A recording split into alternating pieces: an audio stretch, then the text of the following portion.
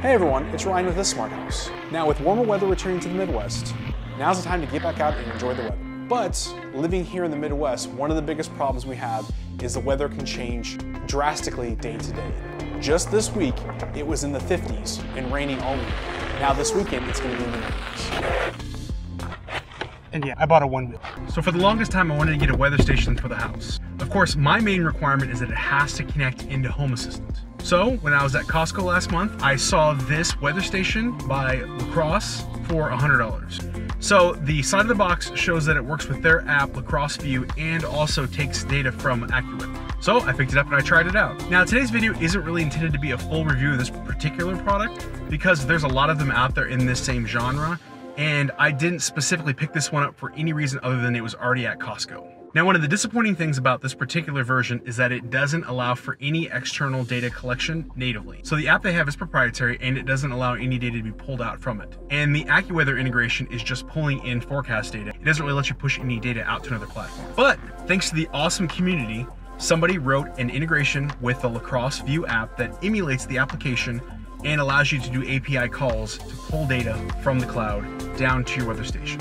So this isn't a local only solution for this problem. You will still need to be connected to the internet, both on your Home Assistant instance and the LaCrosse device will need to be connected to Wi-Fi. But it does allow you to pull that data down in increments and display it in Home Assistant and then anywhere else you want. On today's episode, let's take a quick look at this specific weather station, what sensors it has on board, and then I'll show you how to retrieve that data and place it into Home Assistant.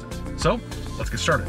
So again, this is one of their more basic weather stations. They have quite a few of them out on the market. The key is it has to be compatible with their View application because that is what we use to pull the data into Home Assistant. So like most of these things, this is not an official solution. Don't be surprised if it breaks and you have to update because there may be changes to the application that are not reflected in this API. So let's take a look at the actual weather station itself. Now, it consists of three components: the base station, the outdoor unit, and the rain sensor. On the base station, it's actually connected to AC power at all times. And this is something you're usually gonna set up in your kitchen or living room where you wanna be able to quickly review today's weather data. It can tell you the internal temperature, the internal humidity, and your barometric pressure. Now, the main outdoor unit, this is where most of our external sensors are gonna live. As you can see on there, it's got an anemometer for wind speed. It's got a wind vane for wind direction. It also has external temperature and humidity. This will also output things like heat index or wind chill, which is just calculated based on the wind speed and the current temperature. Now, finally is the rain sensor. This double dump bucket sensor will tell you your rainfall down to 1/10 of an inch. The outdoor sensor and the rain sensor both wirelessly communicate back to the base station,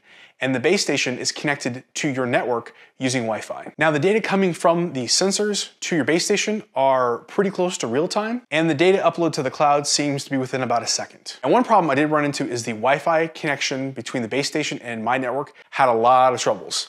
So I will post a link in the description to a help article from LaCrosse on how to connect to your Wi-Fi if you're running into problems.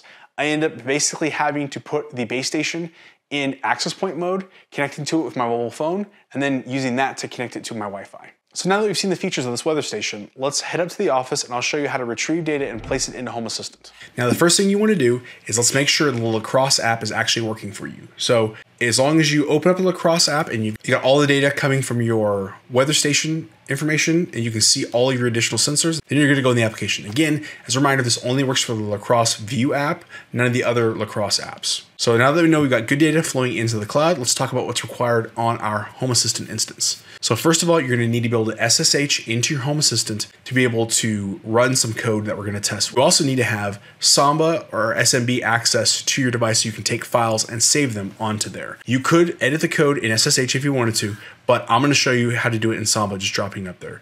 So making sure those are set up and ready to go. So first thing we need to do is let's make sure that we have the required folder on our Home Assistant instance. So here I've got Home Assistant pulled up, config, and then we need to add a new folder under the config directory called Python_scripts. If you already have one, that's fine. But if you don't already have one, you need to add it in there. So what we're going to do is go to the GitHub repo. This is by user Keith Prickett. What he's done is written a Python script that will allow it to retrieve data from the LaCrosse API and bring it down and display it locally. So I'm using his code, and then I've got some additional code of my own that will process it, put it into MQTT, and upload it into Home Assistant. So again, you're also going to need to have an MQTT broker set up. This is pretty standard on most Home Assistant installs, but you need to have access to the MQTT broker and know the username and password.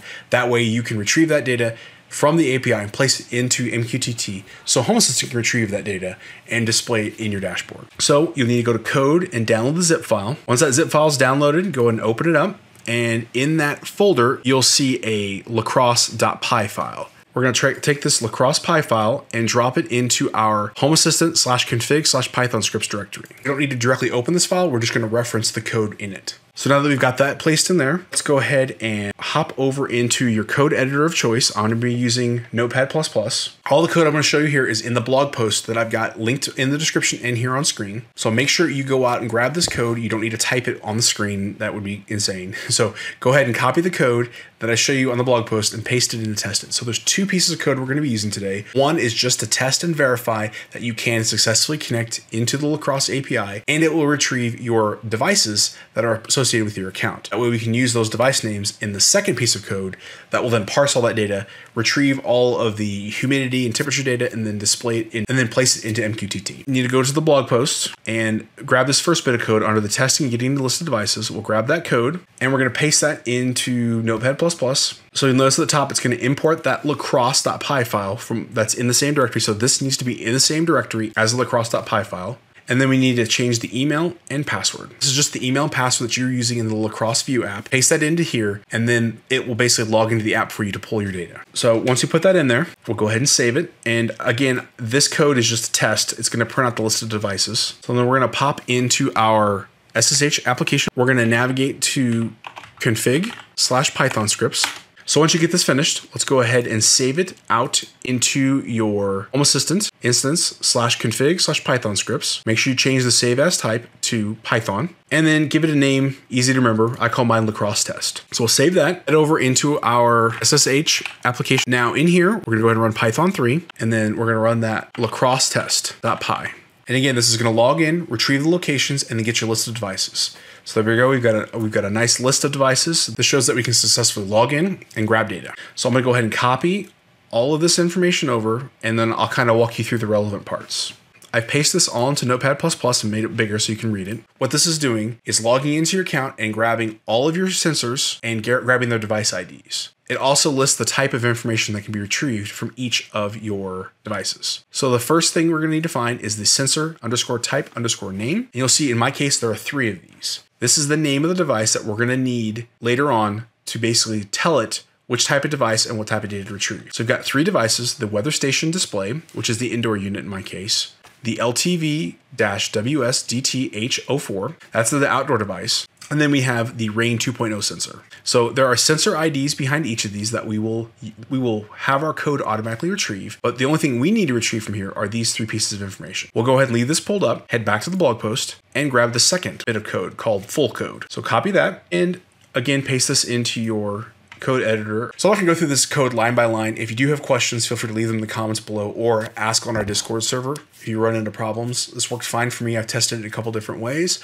but I'm going to show you the relevant sections that we need to edit. Again, we've got your email and password from your LaCrosse app, so go ahead and fill that in there. Then we've got your MQTT broker, IP address that goes there, and then your MQTT username and password. Now, I've got this topic of Home Assistant /sensor, so it automatically adds it into the Home Assistant Auto Discover area, so it shows up automatically without having to go in and add additional sensors in YAML. And then the subtopic, you can customize this to whatever you want, but this is going to add this at the beginning of your entity ID so you know it's coming from the LaCrosse sensors. So we can scroll past this first section here that connects to your MQTT broker. This section down here is what parses the information and converts it, gets rid of any spaces so we don't get any error messages, and then also converts everything into, if it does come across in degrees Celsius or kilometers per hour, it converts those into the imperial version. If you want to go ahead and keep degrees Celsius, you can go ahead and comment out this line, change this to degrees Celsius, and if you want to keep kilometers per hour, comment out this line and change this to kph.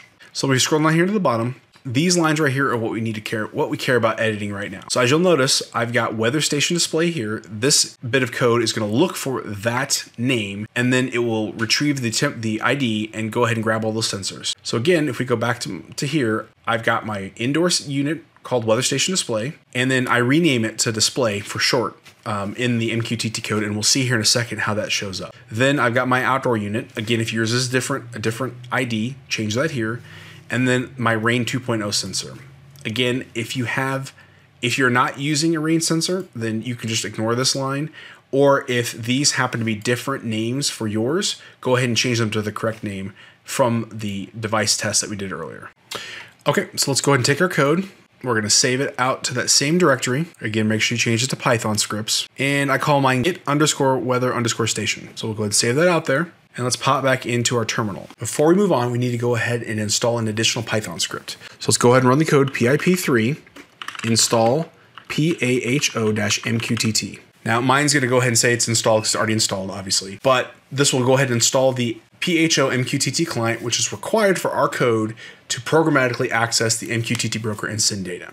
So once we do that, let's go ahead and run Python 3, and it's the get_weatherstation.py. So we're gonna run that. That's gonna take a few seconds to go out and retrieve the data we need, and then it will display it inside of our MQTT broker. So let's go ahead and open up my MQTT Explorer, navigate to Home Assistant Sensor. If you scroll down here to the bottom, you'll see a bunch of sensors called LaCrosse_something. Now, like I had shown you in the code before, which I'll bring the code up side by side, I rename each of the sensors to a shorter version of the name. So the LaCrosse_, so anything with station is the outdoor unit. Anything with display is that weather station inside, and then of course the rain sensors. So we open up each of these topics, we should see some relevant data, and you can see the station temperature. So my outdoor temperature right now is saying 80.78 degrees.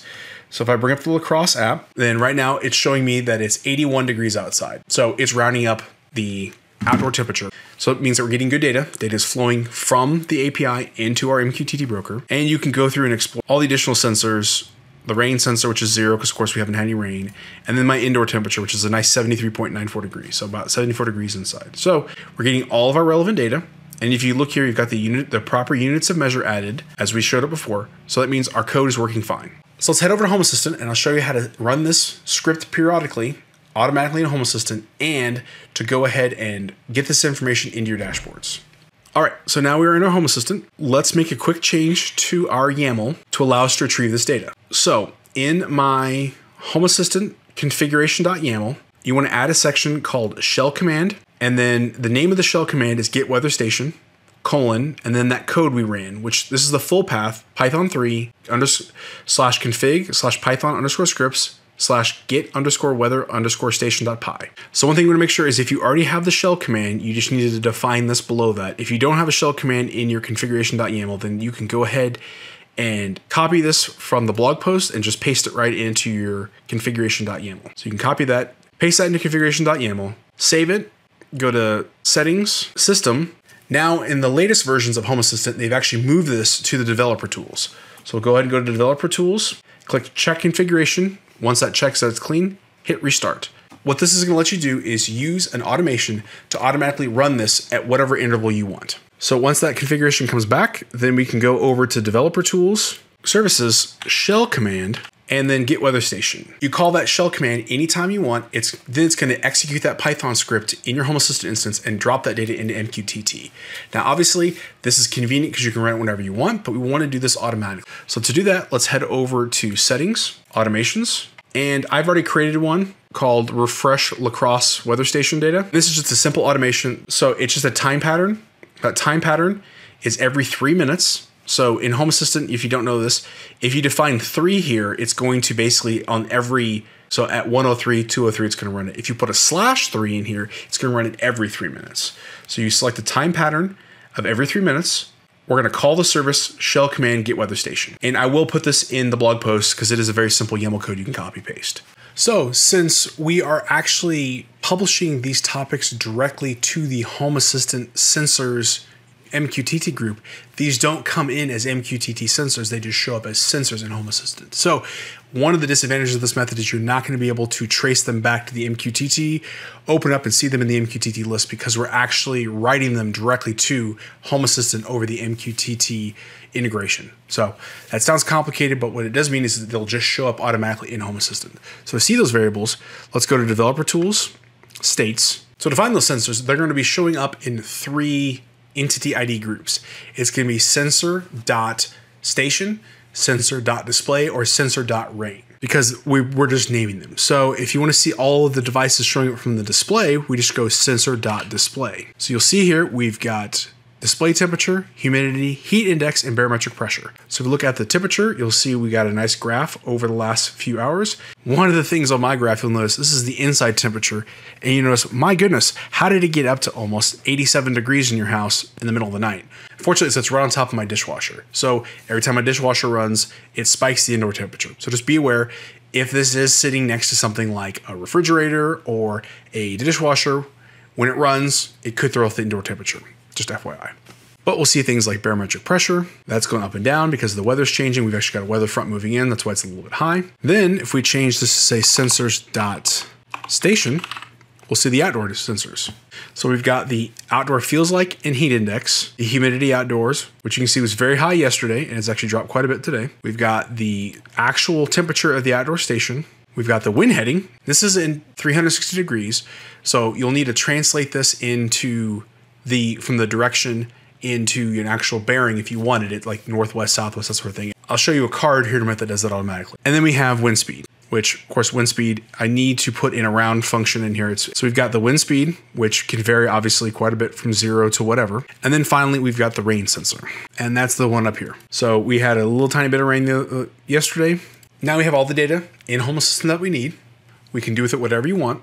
But real quickly, I'll show you my dashboard that I've added this data to. So I've got the temperatures, the outdoor temperature and humidity in a nice graphing card. You'll notice I've got this special card here, which is a card you can install with hacks that shows the wind information, the speed and heading, and also translates that into your compass heading. And then I have all of my information just listed out in a couple of cards here. So if we go to edit these cards, I'll show you what they are. Now I'm using the mini graph card. For these, I like the way it charts out the graph over a 24-hour bit of information for both humidity and temperature. This is the custom card called Compass Card, which allows me to put in the indicator sensor for the heading and then the value sensor for the speed. And that's what automatically converts that over to the compass direction and places it in this nice compact card. Now these are both available in Hacks. And again, I got links in the blog post to these two cards. But if you go into Hacks front end, obviously mine are already installed. So I want to look for the Compass card and then also the mini graph card. So again, links to the repositories are in the code and the description. So you add those two cards in there and you get this nice weather display where you can show your wind information and your humidity and those sort of things. So, all right, there you are.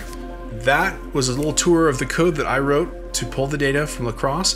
Thank you again to Keith Prickett for creating the initial code to allow us to display this or pull this information out of LaCrosse. Again, if you have questions, feel free to leave them in the comments below or join our Discord server at the URL here. Thank you again for watching this far in the video. If this was helpful to you, please make sure to give the video a thumbs up. If you'd like to see some of my other Home Assistant projects, click on the playlist here. And if you haven't already, make sure you subscribe to our channel by clicking our logo right here. Thanks again, and I'll see you in a future video.